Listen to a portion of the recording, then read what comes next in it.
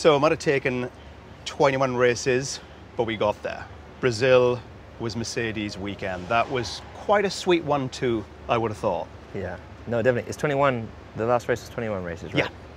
Because in my book, I feel like I got lost. I didn't know if it was like 20th or the 21st. We ditched Russia, so just, Oh, yeah, just 22 this year. Okay, yeah. Just the 22. Yeah, it's still very long. It's crazy to think the next year we have 2 more, but yeah, but oh man, I saw a video of my team on Monday, or I think it was on the Tuesday after we got to Dubai from that quite long flight.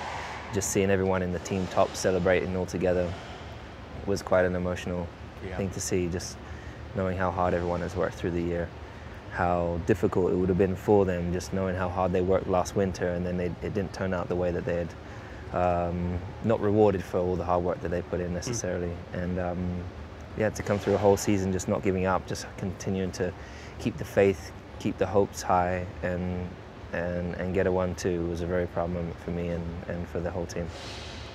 It's got to be said as well, it's a hell of a way for George to win his maiden F1 victory. It was a commanding performance from your young teammate. Yeah, he did an amazing job.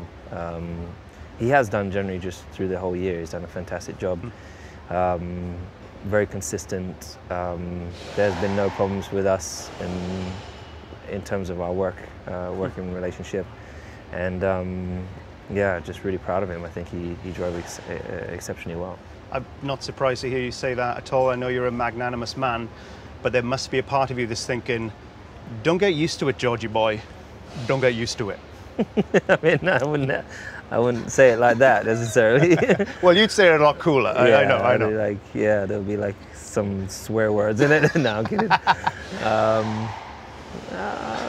Yeah, no, you know what? I just focus. I don't know. I just focus. It's more kind of talking to myself about my performance, like how I can do better. Like, I do feel that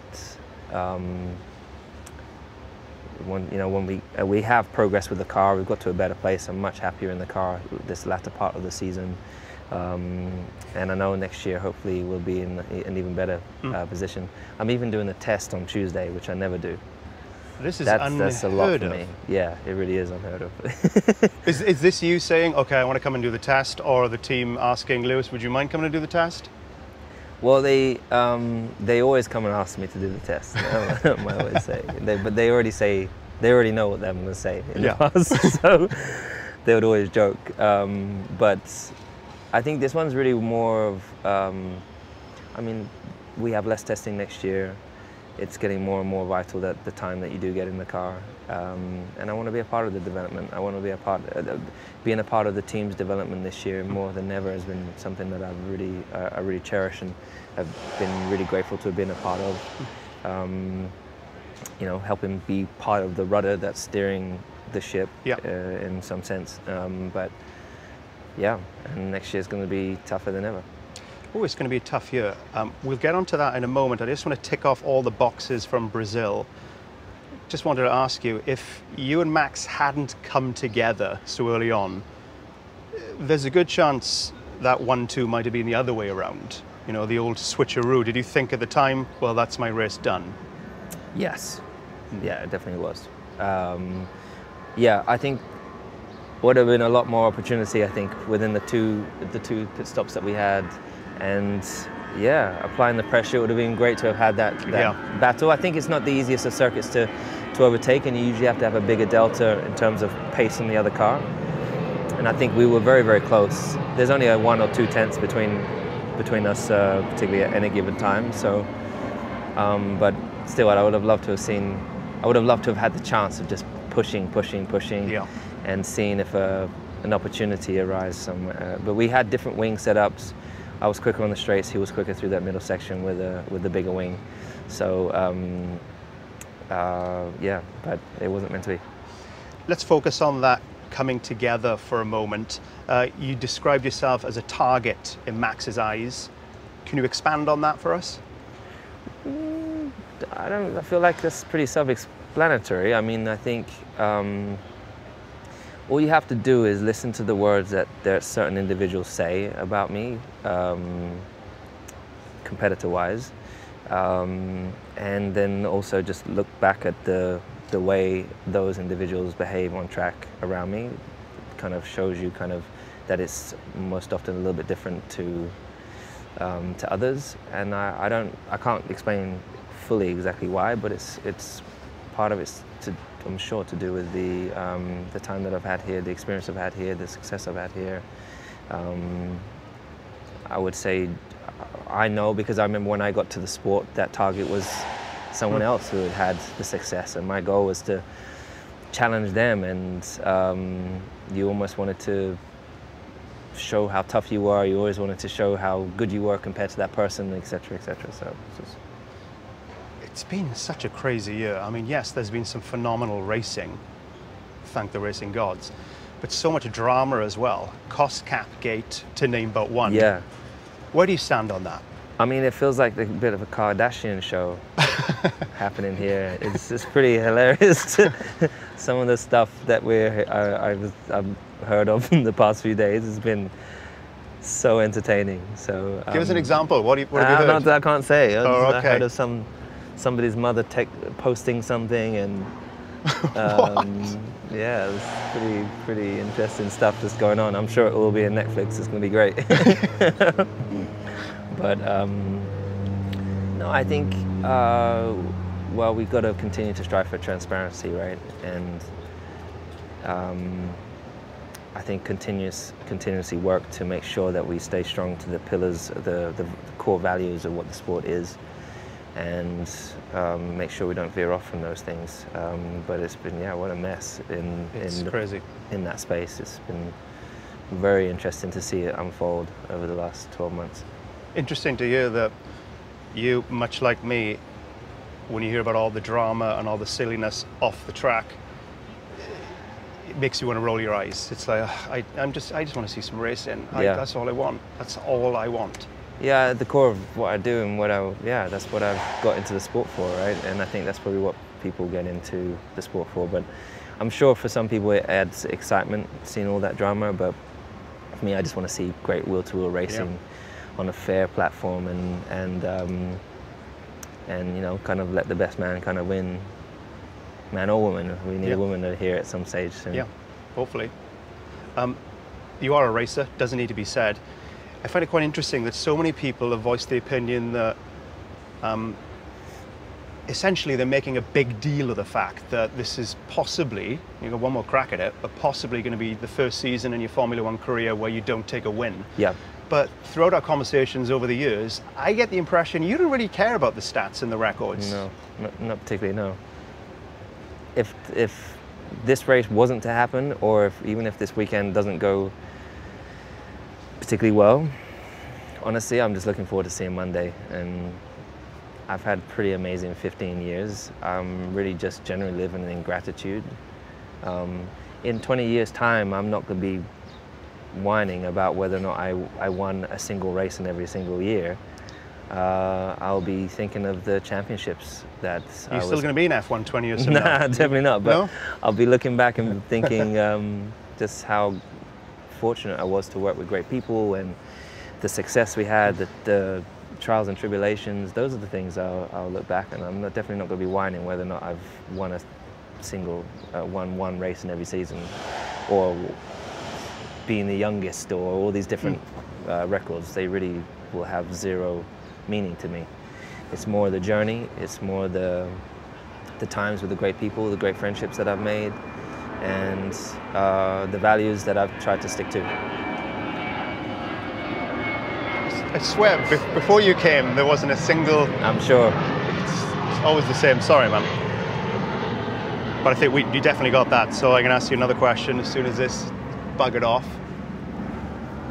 Jackie? Yeah, we're talking 5.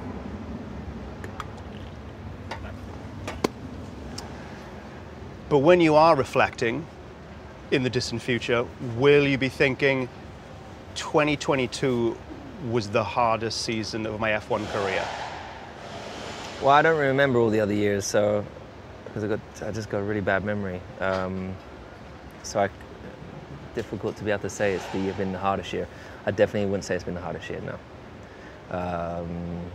there's definitely been a year that's in the past that was the hardest year of my life from a personal place, and so this year's been a breeze compared to that one. So you have to like read my book or something. Not that I'm gonna do a book. Maybe you'll see it. Maybe it'll come out maybe in my documentary. Maybe.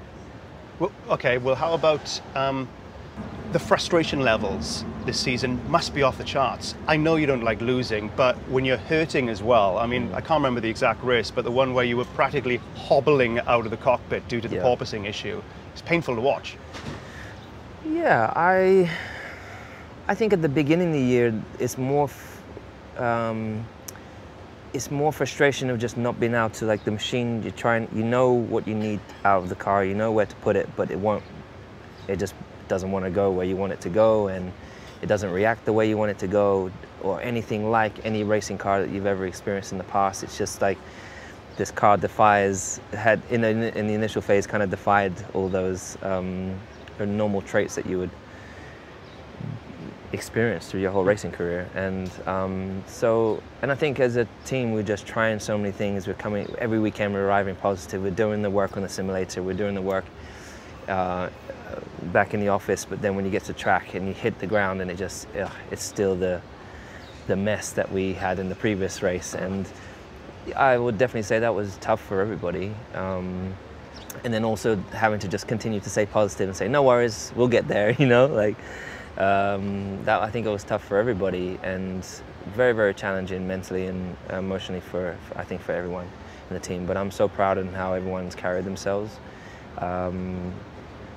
I've probably even surprised myself in how I was navigated through it, and just really tried to remember I've been with the team for so long. I've been so privileged to have had success.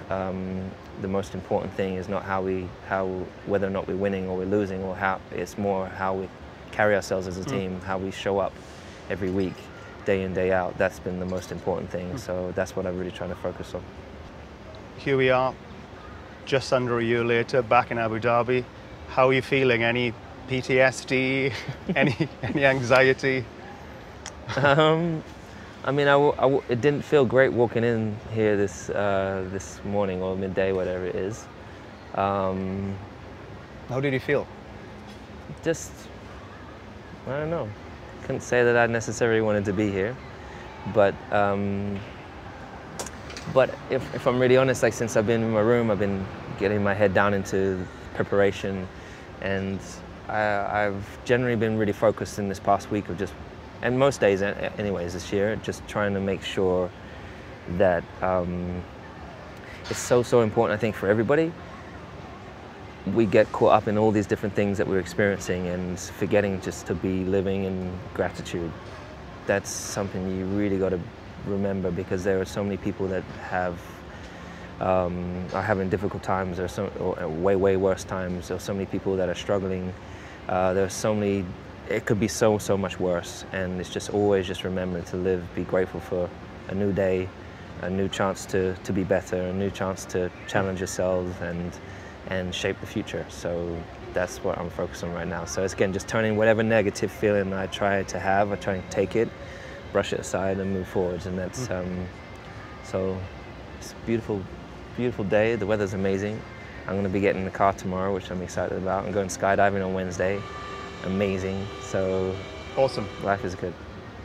You don't do tandem, do you? You go on your own, if I'm right in saying. I go on my own, yeah. I got tired of sitting on a dude's lap. Strapped to some guy. Yeah. Breathing down my neck, so yeah. So, awesome. But I enjoy taking like the other day I took some friends who, I like finding innocent souls that have never done it before. So you like terrifying people, essentially? Yeah, just seeing their face as I going up on the plane, and just watching a couple of my friends that had never been before, and how relaxed they were. But then when they got to the door, just life leave them for a second, you know. My security, Lloyd, he was so relaxed the whole way up, and then he got to the door, and his soul like left his body for a second. Good one. Get a good kick out of those things. Enjoy that. Annoyingly, I'm going to take you back to last year, but in a positive way, because the outpouring of support for you after that fateful evening, it was unbelievable to watch, just extraordinary. And it made me think of Obi-Wan speaking to Darth Vader when he said, "Strike me down and I'll become more powerful than you can possibly imagine." And for me, it seemed like that happened with you. Yeah, I hadn't thought of it in that way. Yeah, definitely a very, very unusual. I was definitely not expecting what would come after in terms of the amazing support from the fans of the sport, but particularly my fans, and then just the general love that I have experienced through the year, which I think is what's got me through the year, if I'm really honest, with the challenge of coming back in, wanting to fight back, but not being able to fight back with the car that we have. And then, but yet on the same weekend, even though you're finishing maybe 6th, fighting for your 5th, whatever it is, and the amazing support we've had through the year, bigger crowds than ever before, more, I think us as a team have experienced more love and affection from people than ever before, and I think that's been really, really beautiful to see. And I think in general that, I can't say in general, but I know some people in life struggle to accept love, and I've definitely been someone that's been like that for a long, long time. And so this year was one that I was able to be a little bit more, like open up a little bit more and absorb it, and that's really been a beautiful experience. So I'm really, really grateful for that. Clearly you're a man who focuses on the positives, but I just wondered if it was a slightly bitter pill to swallow watching Red Bull and Max Verstappen going to another level in 2022. It was definitely not easy, I think. I think it's more the big ugly number one. That's as big as you could put it on the car. No, I was kidding. Like, I'm not really fazed by any of these things as much as I think some people like to think that maybe they'll say things or do things hoping for a reaction, but I really just am chilled. Like, I don't really care about those things. Of course, I would have loved to have been at the forefront fighting and battling with them, but it's been an interesting journey seeing what they've been going through and what they've yeah, it's been interesting. One of the other things is I've never really sat and thought about is, like, when you come to these races in these seasons, like, you're so focused on you arrive and you do your job, you never get to speak to the people further down the grid. The drivers, we see each other every now and then, but there's thousands of people here who, hundreds of people within the teams that are, and thousands of people in their backgrounds that are working just as hard and just as committed and just going through a similar kind of, we all have so much in common, yet you won't even see them too often, right? Yeah. But I really I felt like this real appreciation the other day for just all these other teams who are trying to do the same thing with the same intentions, trying to be better, fighting for something, going through difficult times as a built car that's not clearly capable of fighting at the front. And it's pretty cool to be a part of and to witness. So I wish that I could get down the grid, and like, even I like looking at McLaren and I always check where they are, because that was where I started off. Yep. And I'm always wishing them well, even though they're competitors of mine. And there'll be days where they're down, and I feel sad for them, because again, that's where I first did my simulation run. Where I drove my car for the first time. So I kind of want them to do well. So I hope they have a better year next year. If we're talking about appreciation, let's not forget Sebastian Vettel leaves us at the end of this weekend. Yeah. I know you guys have had your ups and downs over the years, but you've become quite close of late, yes? You're going to miss him? Yeah, over the years. Well, this is the thing. Another plane's coming.